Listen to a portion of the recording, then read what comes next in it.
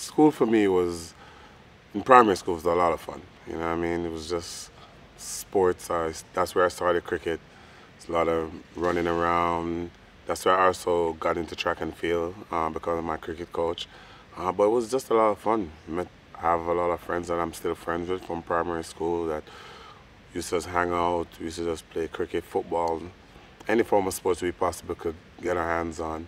High school was a little bit different. That's where my stardom kind of started. When I was in fourth form, I won the World Juniors, and that's when I kind of blew up. The older I got, because I trained much harder, so it was hard. It was difficult because as soon as I started studying, and I wanted to sleep because I was so tired, but I understood what it took, and education is very important. So I knew that. That's one thing my dad and my mom always kind of push and just remind me, listen, yeah, you're doing track and field, but you better get your education. For me, teachers that guide me, there was a few. There was Mr. D'Souza, there was Mr. Service, and Lorna Top. Miss Lorna Top was actually the sports director, but she actually did history, which I actually enjoyed. Mr. Service was a cricket coach, and Mr. D'Souza. They were the two like top male teachers there, and they were really like, if you were, because for some reason in school girls always do much better at school than guys, so they would always push me. Listen, not because you're doing track and field, you need to get this right. So it's something that every time I see them, I always thank them and tell them thanks for really pressuring me to really stay focused and just to work hard at school, because it really meant a lot. It's hard to stay focused at that young age. You just want to have fun, do new things, but school is very important. Education is very important. You don't learn that until you get into the real world and see how much there is to learn. So if you can learn it from the start, when it's easier to learn. For instance, I just want to make a point. Spanish. When I was in high school, my Spanish teacher told me, like, oh, you should learn Spanish, especially because you do track and field, you're going to travel so much. And I was like, nah, I don't want to learn Spanish, you know what I mean? And now I wish I'd learned Spanish, you know what I mean? So I think school is very important, so just take it while you can, trust me.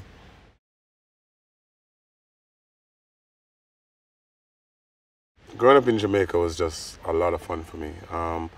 This is one of the main reasons I stayed, you know what I mean? The people, just the energy, just the vibe.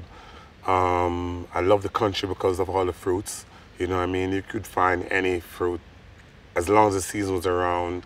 Mangoes, apples, guineps, star apples, anything, you know what I mean? And as a kid growing up, that was a favorite part for us. Just climbing trees, you know what I mean? Picking all these fruits, you know what I mean?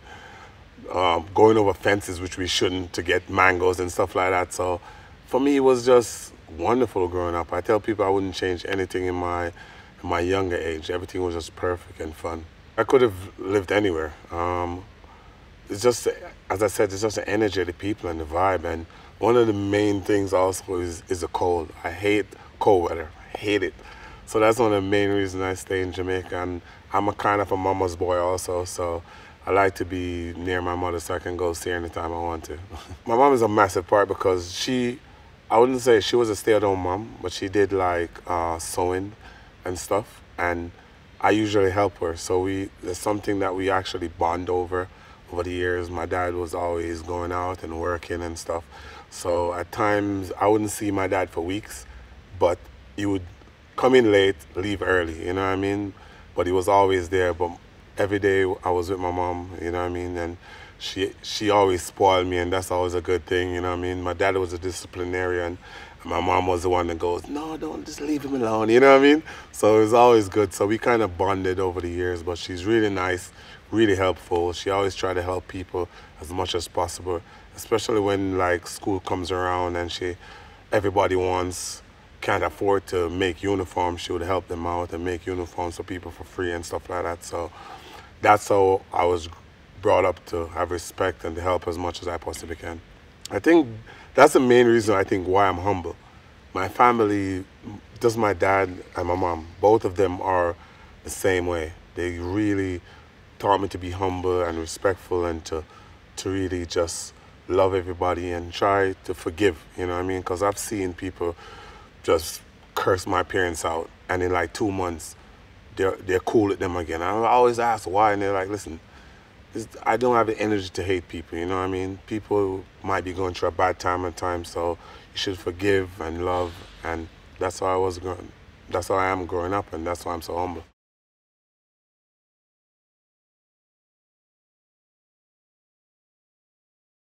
What I've learned from my parents now to implement in my family is just to grow my kids to work hard, be respectful, you know what I mean? Stay humble, because I've worked hard to bring them up so they don't have to struggle as much as I did, you know what I mean? So they're not going to understand struggle, but I need to teach them that, listen, not because you have it, you should flaunt it or waste it, you know what I mean? And just to love and learn to forgive, you know what I mean? One thing I've learned is the world has changed and you have to adapt. I think my dad didn't adapt when I was growing up, but I've learned that from him and to understand that the older you get, times, travel, and kids are different, you know what I mean? And you just have to change with the time and understand that kids will be different. So I've learned a lot from my parents, and I will try to instill them into my kids and just push them and support them in whatever they do. One thing my parents used to do, and I used to wonder why, it was when I used to lie to them, and they would say, I know you're lying. And you're like, I can swear I told a good lie, you know what I mean? You came up with something perfect, but it's just the experience. They've been through it. They've told the same lie you're telling now, you know what I mean? So I've learned so much growing up now, and we understand now what our parents are saying, why they used to say, don't do that, don't do this. So I've learned that, and as I said, I'm just going to try to instill the best that I can instill in my children, and hope they listen to me. The good thing is that it's just started, you know what I mean? The difficulty level I know is going to go up the older they get, you know what I mean? So I've seen other people's kids, and I was like, oh, this is going to be tough, you know what I mean? So I know in time it will get tougher, but right now it's okay. Olympia, all she does is run around and just try to put things in her mouth. So I'm okay with that right now, but I know the older they get, tough it's going to get. But I'm looking forward to it, you know what I mean? It's going to be an experience by itself. I definitely think it has changed me. People always ask me a question if I want to be a coach.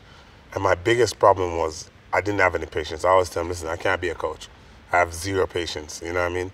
And now that I have kids, you have to have patience, and that's really helped. I think that's one of my biggest things, you know what I mean? To learn to have patience and to take time with them and to understand that it's just a process. Christmas for me is giving back, you know what I mean? That's something that I've always done, especially to my community. I go back every year and I try to give back toys and like food, and just to make everybody have a big Christmas, because I know everybody can't afford it. So I try to help my community as much as possible. And then after it's like family time, you know what I mean? All the family always come together at my house. We just cook a lot of food. It's always so wonderful, you know what I mean? It's all about family that time. So for me, Christmas is big. Now I have kids. I have to do one year with my girlfriend's family, then one year with my family. So now it's like back and forth, you know what I mean? But I guess the older they get, then we can bring everybody together, you know what I mean? But now it's like back and forth. But for me, I enjoy it, you know what I mean? It's fun just to be around family and loved ones, and I really enjoy it. My girlfriend, she's really good at giving presents. I'm a massive fan of dominoes, you know what I mean? And she has gotten gold dominoes made with my signature inscribed in them, which was pretty cool. That I've never played with, but I have them still, which I really love. I think that was one of my best ones. In my chill time, I do games still, but I play a lot of dominoes. You know what I mean? My close friends are not good at like Jamaican dominoes, so we play French dominoes. And for me, it's very intense, but that's fun. And I'm a binge watcher, so I like to find good series and watch. I like to watch anime, so that's something that, like now, I go home, I'll go watch some anime or find a nice series and just chill. True story. When I was younger, my mom actually took me to the doctor because I wouldn't stand still. The doctor was like, "There's something wrong with this kid. You need to check him out." And he was like, "No, he's just energetic. He'll be fine. You know what I mean? Just let him run around and burn himself out." So for me now that I've grown up, I'm the chill. I'm the type of person that just chills out. You know what I mean? I don't do much. You know what I mean?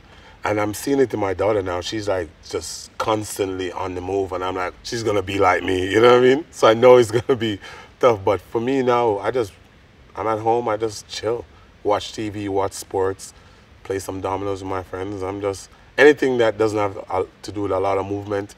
That's me on my downtime.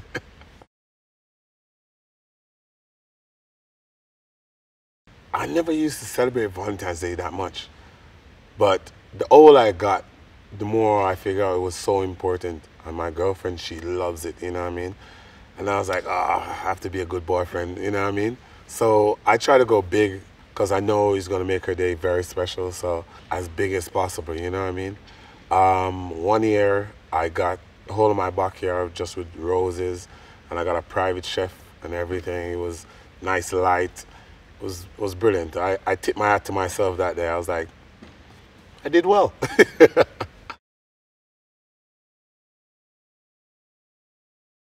Now that we have kids, I was like, she was like, oh, we should go on a vacation. I was like, you know what, let's wait until they're older.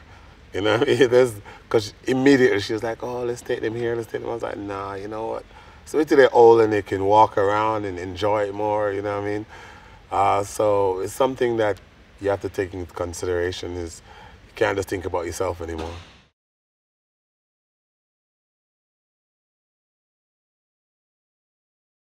For me, my career, my track career was great.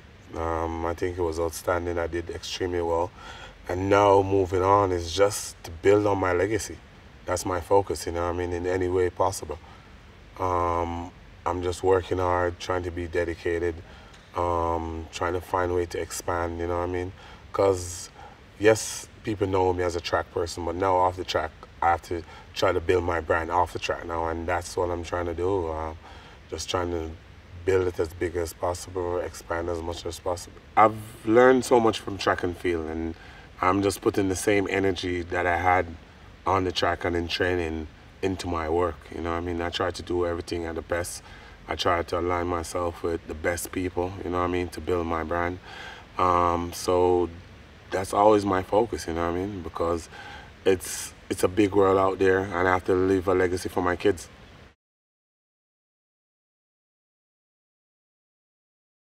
For me, it's just to learn and listen. You know what I mean? I think I've seen a lot of people fail because they come into something feeling like, oh, I know what I want. Yes, you know what you want, but you don't know how to get it. You know what I mean? So I think a lot of people, they don't listen, and I feel like that's the key thing. Listen, watch, and learn. You know what I mean?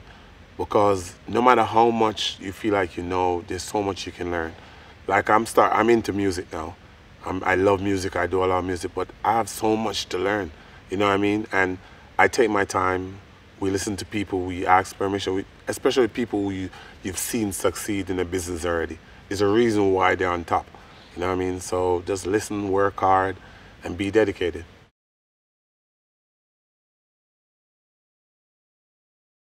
Because I travel so much, I see it and see what goes on and understand that it is real, you know what I mean? And for me, I always try to collab with people or just work in my foundation to do anything I possibly can to really help the climate or to even cut down my footprint, you know what I mean? So it's something that's very important, and I would like to tell people it's real, you know what I mean?